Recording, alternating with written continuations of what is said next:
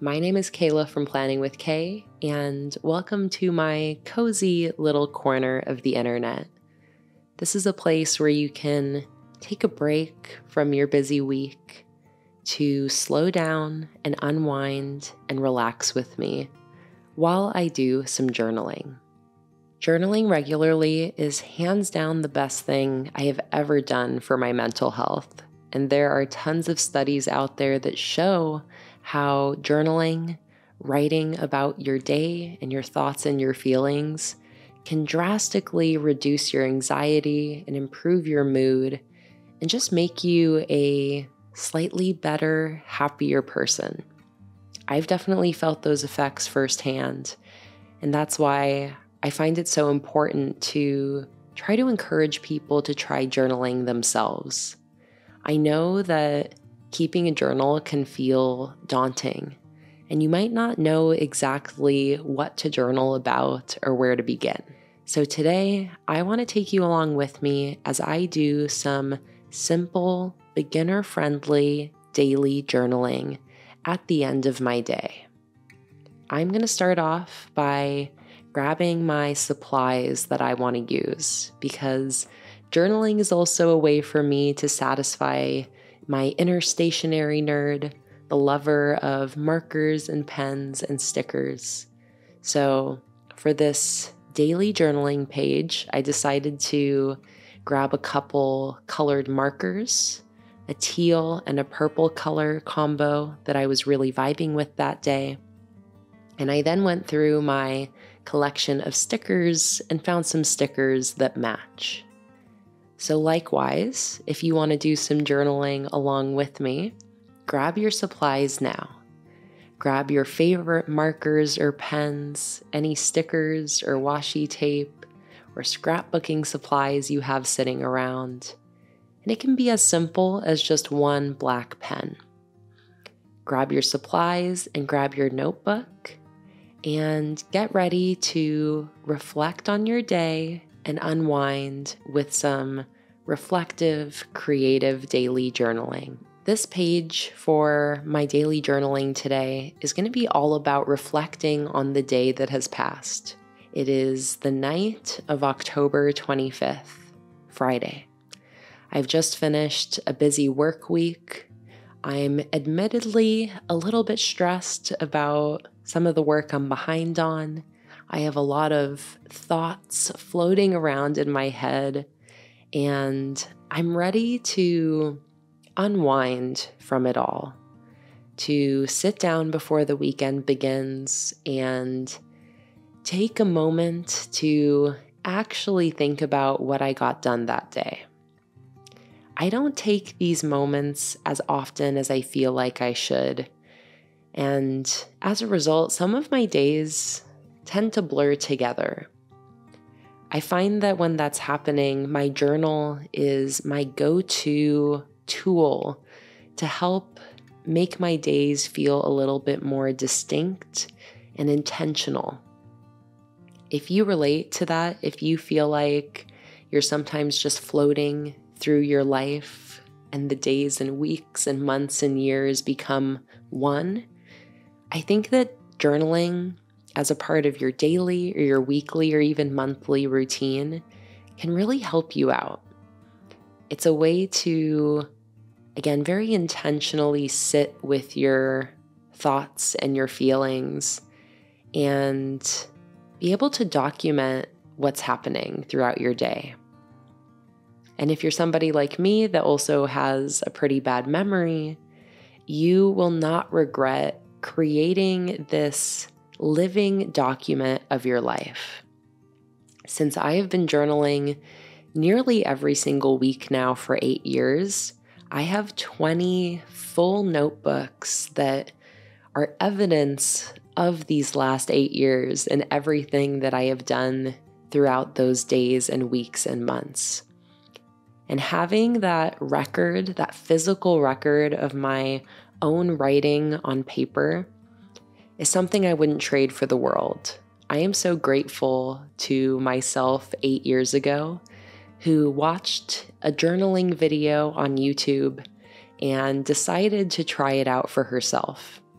it's 8 years later now, and I'm still journaling, and it's still helping me even as I've gone from being a student to an engineer to a sticker small business owner to a YouTuber to a wife to a cat mom, and through to everything else that I'll be in the future.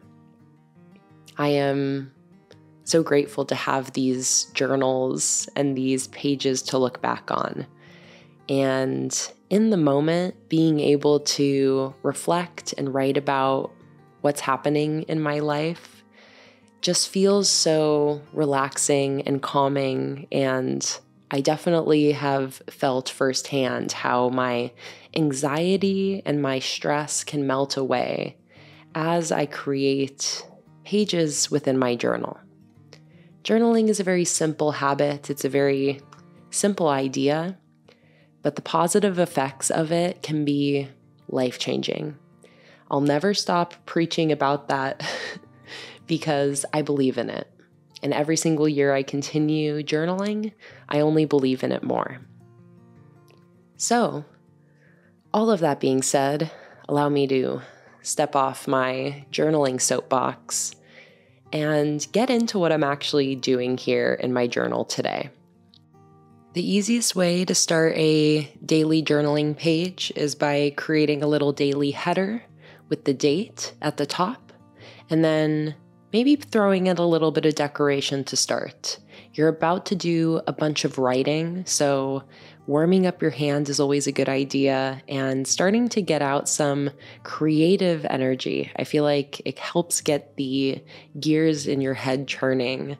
So I started off by using my 2 colored markers and my black pen. I created some really simple little streaks of color along the border of the page. And then I did a simple print font at the top with my 2 colored markers first, and then I went in with my black marker on top, creating a very simple kind of shadow effect. If you're interested in practicing your hand lettering as a fun creative hobby, I do have some videos up on my channel with some hand lettering tips and tricks and ideas. I'll have one of those linked up in the cards here. And I'll also have all the supplies that I'm using linked in the description down below for you. So with a little date at the top of the page and some decoration laid out to start, I'm ready to start reflecting on my day. And I wanted to start this off with a little schedule of what happened that day. So I listed the hours down the left side of this page from the moment I woke up through to the evening until the last thing that I really did that day. I was actually setting this up and filming this video at around 9 p.m., so you can see my schedule goes until 9 p.m. So this has given me an opportunity to think back hour by hour about what I did this day. Today felt like a very ordinary work day for me. I was very much just kind of going with the motions. Fridays are my YouTube filming and editing days, so I had a lot to do. But as I sat down to reflect on the day, I tried to think about the little moments that stuck out so I could document those here. Like my husband Jake and I, after we woke up, went on a little post office run to drop off some of our sticker shop orders, and we got some coffee in the morning, which was really lovely. And because it was almost Halloween, I got a pumpkin latte in the morning, so I made sure to write down our little post office coffee date run. And then I also had a call with my mom in the afternoon. I wrote that in. Just take a second to reflect on all the little things that happen throughout the day. It doesn't need to be a spectacular, unique, exciting day for us to be able to just think about the little moments that brought you joy. When reflecting on what you did that day, I encourage you to focus on the positive things, especially if you're trying to journal to relieve stress or to improve your mood. that was my goal when I was journaling this evening. I was, obviously filming a video while I was doing this. I was working and, trying to get a bunch of stuff done. But I wanted this daily journaling page, even in the midst of all of that, to just be a moment for me to be grateful for the good things that happened that day. So that's sort of the lens I'm coming at this daily journaling practice with. I'm trying to not focus necessarily on all the things that are stressing me out, at least not at first. It's like I'm starting with the good stuff and going from there. So in that regard, the next thing that I'm doing after I outlined a little schedule of everything I did that day is I am doing a little bit of journaling about the best moment of the day. Gratitude and expressing gratitude is a huge part of journaling as a concept. And it's a huge part of like the research behind why journaling is so beneficial.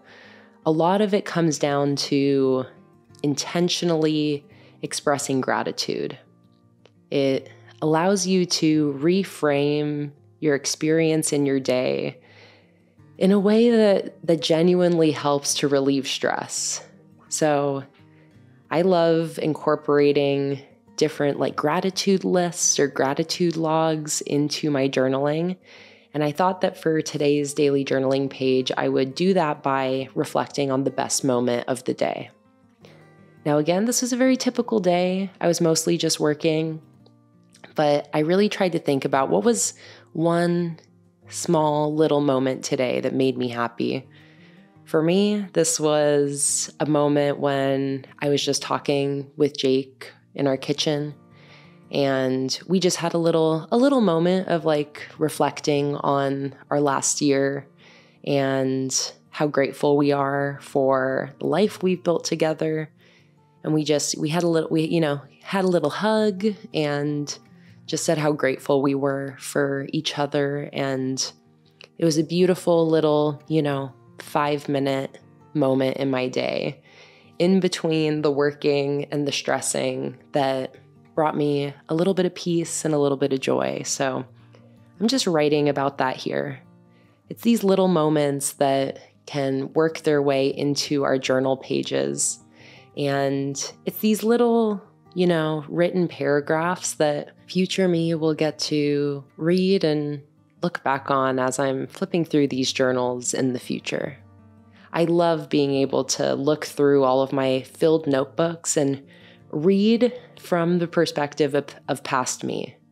It's a really satisfying and fulfilling experience, and I love being able to celebrate the things that past me was up to. So creating this page here is not only really nice in the moment for just being grateful for the little moments in life and expressing that gratitude, but it's also really nice to look back on. So I've got my daily breakdown schedule reflecting on what I did throughout my day. I then have a little highlight section to write about the best moment of the day. The next section that I'm going to make is called Currently, and this is just a spot for me to write down the things that I'm currently loving. I decided to break this into some fun categories, so I've got currently eating, drinking, watching, listening to, and what's the last one? Feeling. So these are just some categories I came up with in the moment, but it just gives me a spot to basically write down like one thing I ate that day, one thing I drank, a movie or a show that I was watching, whatever music I'm listening to, and then a spot to write down just one word for how I'm feeling in that moment. I really like these simple categories, and again, this is a way for you to reflect on your day no matter how boring it was.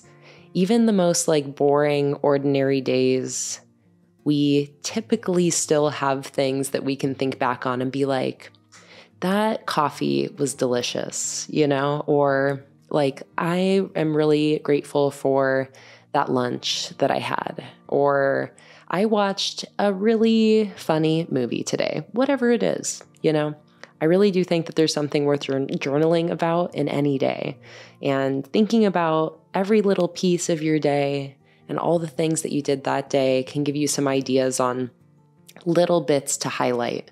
And again, I think it's fun to be able to look back in the future and see what you were consuming at that moment in time and how it's different from your current tastes. So on this day, I had pizza. I mean, there are so many days where I eat pizza, but today I had Jet's Pizza, which is like this really good deep dish pizza place near us here in Sarasota, Florida.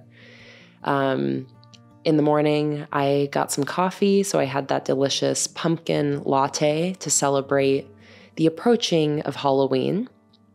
I wrote down a YouTuber that I've really been loving, Rachel Oates, who does like long form, deep divey content. She does a lot of like book and reading related videos, but she has a wonderful accent. I love listening to her talk for hours.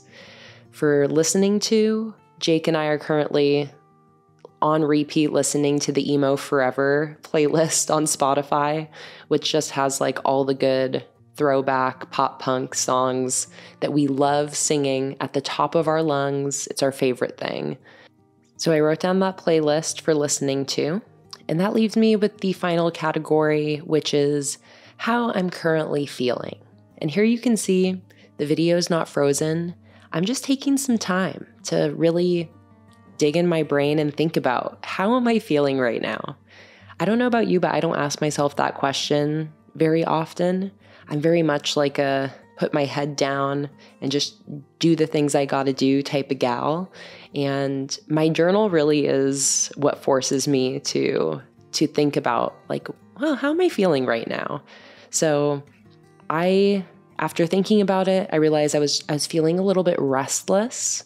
I think that's because I have just like, especially on this day, I had such a long to-do list in my head of so many things that I had to get done. Work-related things, like things around the home, just so much. Black Friday's coming up, so as a small business owner, it's like that alone creates this infinite to-do list.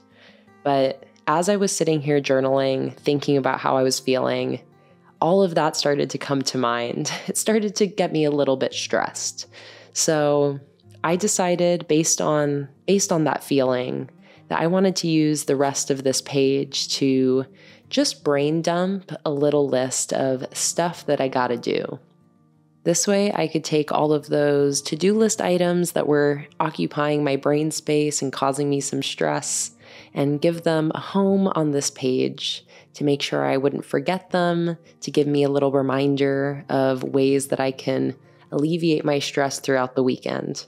So I've got some work-related to-do list items, things like posting my monthly Patreon printables, doing a November Plan With Me live stream and a free Zoom Patreon hangout, finishing a new sticker collection, and purchasing some new ink.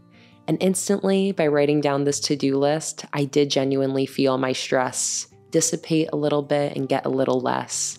It's the power of writing down your to-do lists. It helps every time. And again, 8 years into journaling and writing my to-do list on paper, every single time I do it, I feel some of my stress melt away.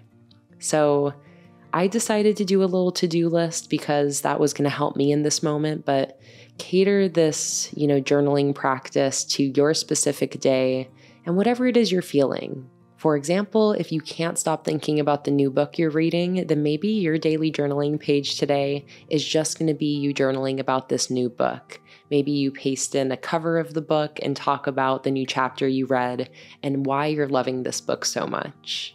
Or if you had a really deep therapy session this week and it's got some feelings swirling up in your chest, maybe you just need a full page to like stream of consciousness, write about your feelings. Maybe it doesn't need to have decoration or any sort of category, and it just needs to be a space for you to write.